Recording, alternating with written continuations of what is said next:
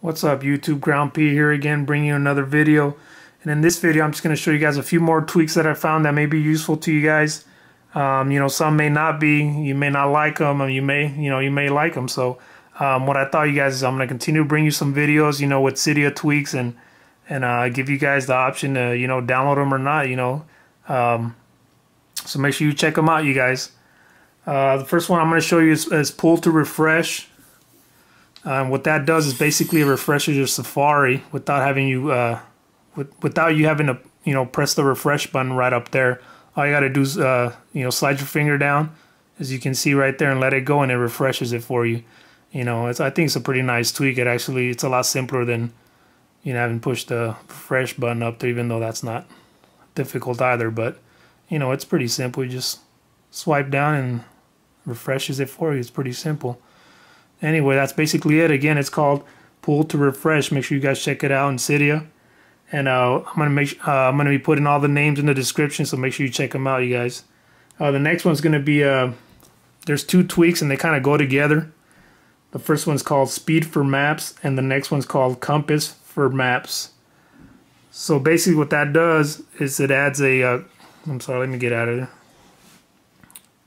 What that does again, if I can find maps. It adds a compass to your maps, as you can see right here, and it adds a speedometer right here on the right side.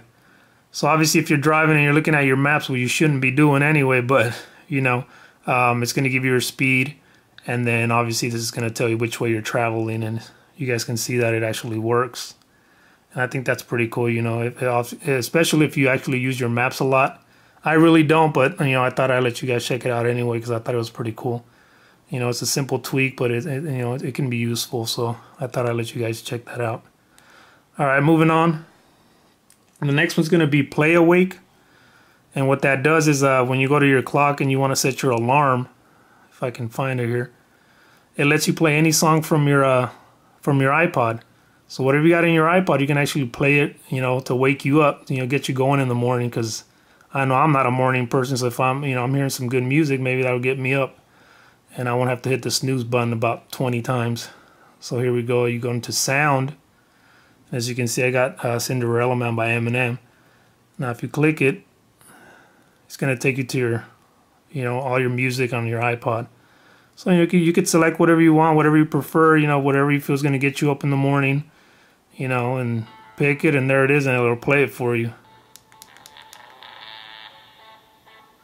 So I thought that was a pretty cool tweak, so I thought I'd show it to you guys. Again, let me know what you guys think. And again, that's called Playawake. All right, and I'm going to show you the next one.